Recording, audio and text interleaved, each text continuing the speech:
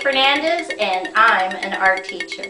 Visit my website at pattyfernandezartist.com. Okay, let's draw.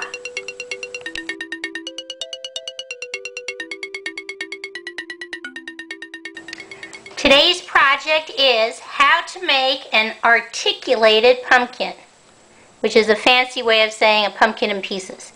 I take 3 fingers from the top, and right there in the center I put a dot.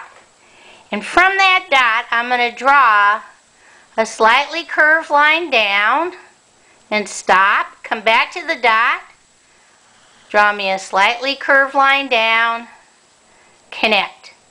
Right next on the top, on the right hand side, I'm going to mimic the line I just drew going down, but now I'm going to come back up and connect. That's on the right. I'm going to do the same thing on the left. Watch what I do. I draw the same exact line I just drew on the center.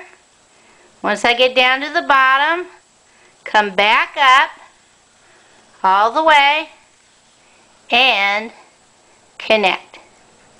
I'm going to draw one curved line down on the left, one curved line down on the right, and I'm going to draw a curved line in the center on the left, curved line on the center on the right, and a slightly curved line in the middle.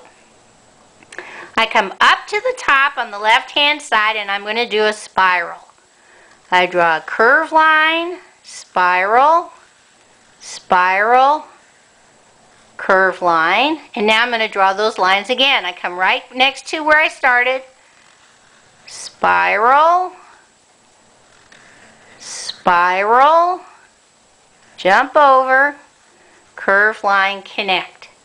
I come back to the center and I'm going to draw a big curved line up, curved line out, curved line down, connect, and right here at this space I'm going to draw a big curved line up, curved line down, connect. So this is my pumpkin all in different parts. Now we're going to color it in. Let's see how we do this. Okay, I found 3 different oranges.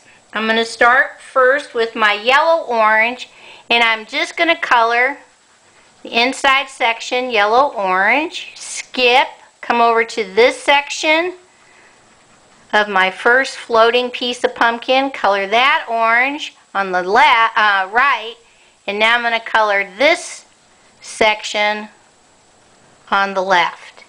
Now I get my regular orange and I'm going to color the opposite side of the center orange.